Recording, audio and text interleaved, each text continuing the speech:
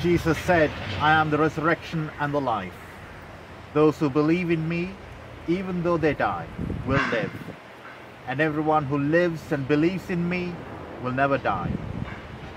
O God, whose Son Jesus Christ was laid in a tomb, bless, we pray, this grave as the place where the body of Jackie, your servant, may rest in peace, through your Son, who is the resurrection and the life, who died and is alive and reigns with you, now and forever. Amen. The Lord is full of compassion and mercy, slow to anger, and of great goodness. As a mother is tender towards her children, so is the Lord tender to those that fear him. For he knows of what we are made. He remembers that we are but dust. Our days are like the grass. We flourish like a flower of the field. When the wind goes over it, it is gone, and its place will know it no more. But the merciful goodness of the Lord endures forever and ever towards those that fear him, and his righteousness upon their children's children.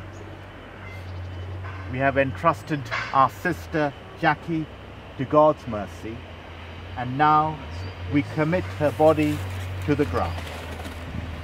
Earth to earth, ashes to ashes, dust to dust, in sure and certain hope of the resurrection to eternal life, through our Lord Jesus Christ, who will transform our frail bodies, that they may be conformed to his glorious body, who died, was buried, and rose again for us.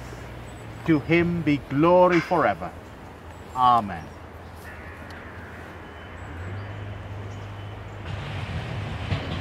You let your servant go in peace. Your word has been fulfilled. My own eyes have seen the salvation, which you have prepared in the sight of every people, a light to reveal you to the nations, and the glory of your people Israel. Glory to the Father, and to the Son, and to the Holy Spirit, as it was in the beginning, is now, and shall be forever. Amen. Support us, O Lord, all the day long of this troublesome life, until the shadows lengthen and the evening comes. The busy world is hushed, the fever of life is over, and our work is complete.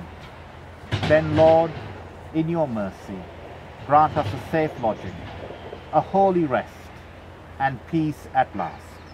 Through Christ our Lord. Amen.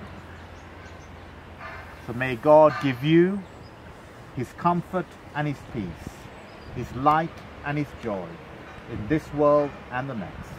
The blessing of God Almighty, that of the Father, the Son, and the Holy Spirit, be with you and remain with you always. Amen.